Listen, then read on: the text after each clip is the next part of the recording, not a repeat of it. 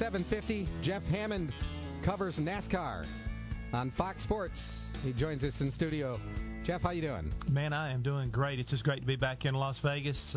As always, the city's abuzz, about NASCAR, and we're rolling in here, hopefully, for a pretty exciting weekend. Yeah, because we got started in 97, 98, Yep. and every weekend here. I mean, race weekend.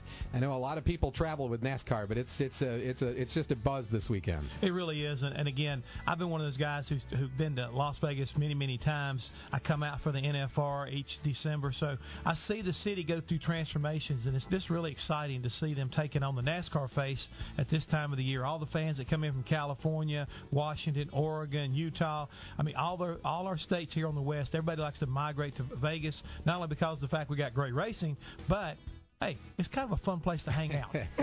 Yeah, imagine the drivers like coming here. Yeah, just as well. a little bit. I mean, they got great shows. I mean, you talk about the Cirque du Soleil, shows that are at all the different casinos around the Strip. I mean, I love going to those. I think it's just incredible, the artistry that they have there.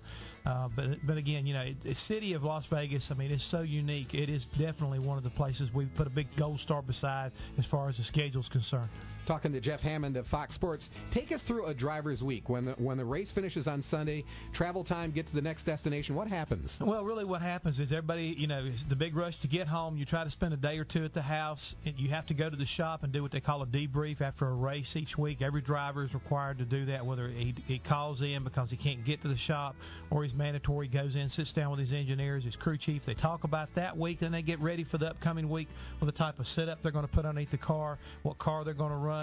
And then, around Wednesday afternoon, early Thursday morning, he'll be traveling into such as the Las Vegas. I'm sure you've seen a lot of drivers like Tony Stewart, Brad Keselowski, Kurt and Kyle Busch. They're all doing, autograph sessions or appearances at different sponsors and locations. So it's a real busy Thursday for them. And then all of a sudden Friday morning shows up. And again, I'm on my way to the track. The drivers will be showing up at the track probably around 9 or 10 o'clock.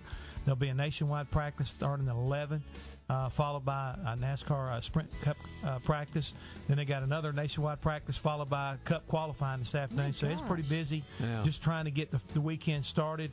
We got our Trackside Live show on Speed that I'm a part of each and every Friday night. We'll be taping that, or it'll be live at 5:30, and it'll be airing, across the United States on Speed Channel this afternoon.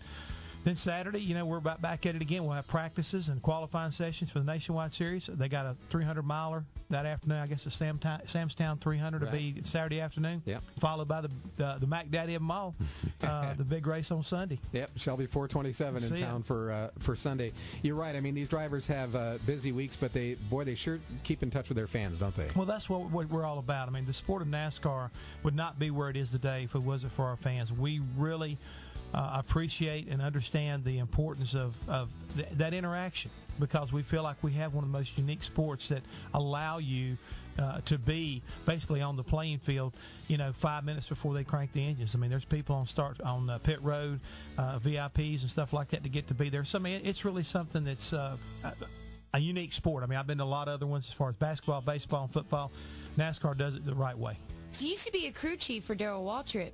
So how do you approach it? Do you approach the weekend differently now that you're doing Fox Sports? No, not really. We have same type of scenario going on. We get through with the race, we have a day off, and then Tuesday morning we're on conference calls at 9 a.m. Trying to get things lined up for the upcoming show. We do all discussion points about the good stuff from the past weekend, the bad stuff, roll it forward.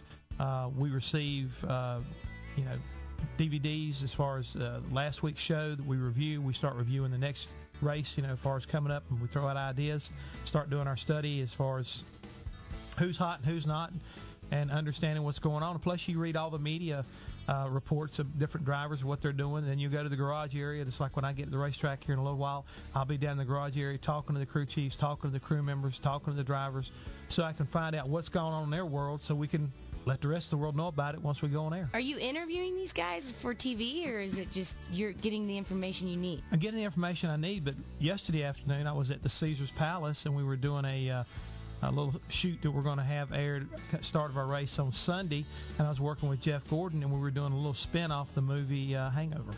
And it was kind of fun. We were up there in one of the suites, and you'll have to tune in NASCAR on Fox come Sunday morning to see exactly what we did. But Jeff was there for a Pepsi shoot, He was doing some stuff there, which is coming up in the Maxim magazine later on. So, it was an interesting afternoon. We were there from about 12:30 till about 4:30 yesterday afternoon. Then I did an autograph session at Discount Tire up here on Lake Mead Boulevard. Nice. Wow. Jeff Hammond of Fox Sports, when does coverage begin then on Sunday? We'll be on the air on 11 o'clock Sunday morning. The race will be started right after that. So, hour pre-race. So, make sure you got to tune in and see Chris Myers and Darryl Waltrip and myself and what kind of zany ideas and crazy information we're going to be putting out on the air next Sunday. Well, if you have time with your schedule, I don't know if you will or not, but enjoy your time here in Las Vegas, and we appreciate you coming by this morning. Well, about the best thing about coming to Las Vegas and at this time of the morning when I'm driving the racetrack, I think this thing called 95.5. I get a chance to listen to good old country music just like I do back home. That's right. Appreciate you coming in. Jeff Hammond on Fox Sports. Have a great weekend. Thank you.